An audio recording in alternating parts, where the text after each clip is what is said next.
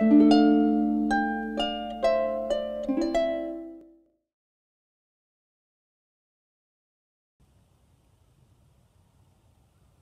Fleet is the only loch on Scotland's east coast. All the others are firths. It's designated a National Nature Reserve because of its rich diversity, be it in the air, on the land, on the water, under the water, or even all four. Even the loch's diversity is diverse in itself. Because it's tidal and relatively shallow, it has many moods which it shows across its year, or even its day.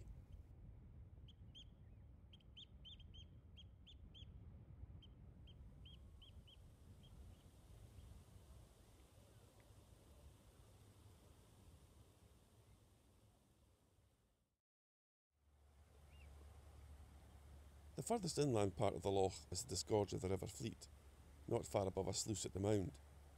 The Mound is the name for the causeway built in 1817 by Thomas Telford to carry traffic across at the Narrows.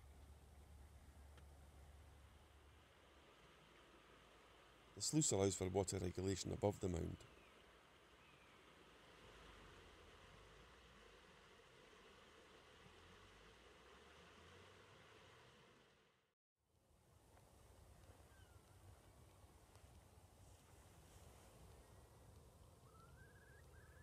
The main body of the loch is above Little Ferry.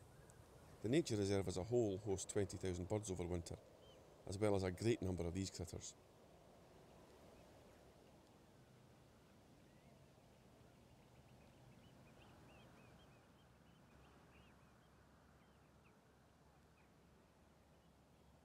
They're harbour or common seals, which are often to be seen basking on the sandbanks of the inner loch.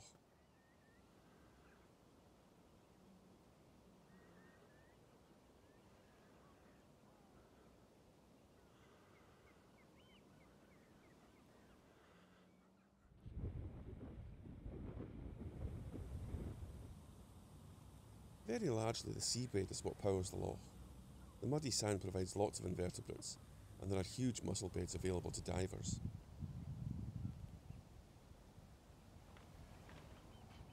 There are various species of duck in the loch, including mallard, widgeon, shelduck, but no breeding eider population.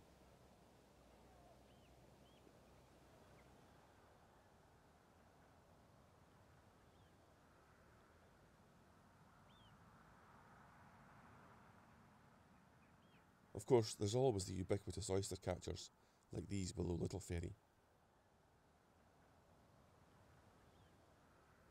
Little Ferry is the Narrows at the bottom of the main loch before it becomes estuarine. It was around here that there was the last skirmish between Jacobite and government forces before the cataclysmic battle at Culloden. It is, without doubt, a place of great beauty, much fascination, endless inspiration, and just a joy to spend a few hours around.